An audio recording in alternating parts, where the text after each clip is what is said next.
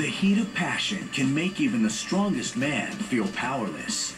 But when this man's passion turned to rage, it cost a young woman her life. Our number 3 act of love gone wrong led to the tragic death of Dominique Dunn.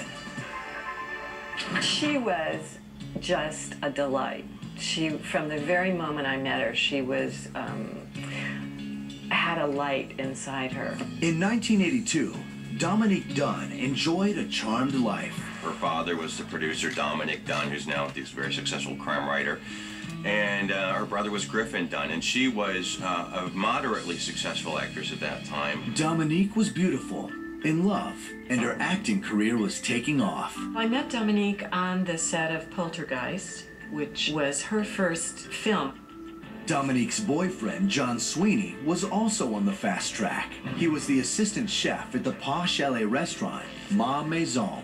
For all their passion and promise, there was a dark side to the relationship. According to reports, John became obsessive and controlling. Sweeney went borderline stalker. He was following her to classes. He was showing up on sets to shows she was working on. Dunn ended the relationship in September of 1982. On October 30th, Dominique was rehearsing for a television pilot called V with actor David Packer. There was a knock on her door. It was John Sweeney. Dominique is a bit worried at this point, but she tells her friend that she's running lines with, "I can handle this," and she steps outside and talks to Sweeney. From inside the house, David Packer heard angry voices. He heard kicking, and then he heard Dominic scream a couple of times. As the screams continued, Packer placed a frantic call to a friend. He left a message on the answering machine and said, "If I die tonight, John Sweeney did it." The shocking thing was that someone could have been inside the house, had heard her scream, I believe, and didn't go out and do anything to try and stop it. Then David called the police. Finally, he went outside. He saw Sweeney with his hands around her neck. When police officers arrived, Sweeney had his hands in the air. John confessed, "I killed my girlfriend." My first impression was that he was concerned with himself more than he was Miss Dunn.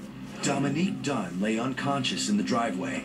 She was taken to Cedars-Sinai Medical Center, where she died 5 days later. Dominique was only 22 years old. Sweeney was charged with murder. The case went to trial in August of 1982. The coroner ultimately testified that the strangulation of Dominique Dunn took at least 4 minutes. The prosecutor also attempted to establish a history of abuse. A former girlfriend of John Sweeney's was ready to testify that he had put her in the hospital with beatings. The court ruled that evidence inadmissible.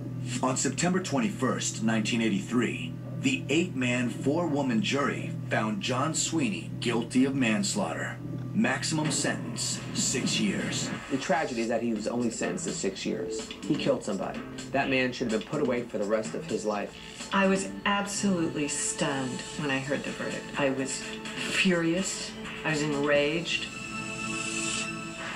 Sweeney was released from prison after 2.5 years.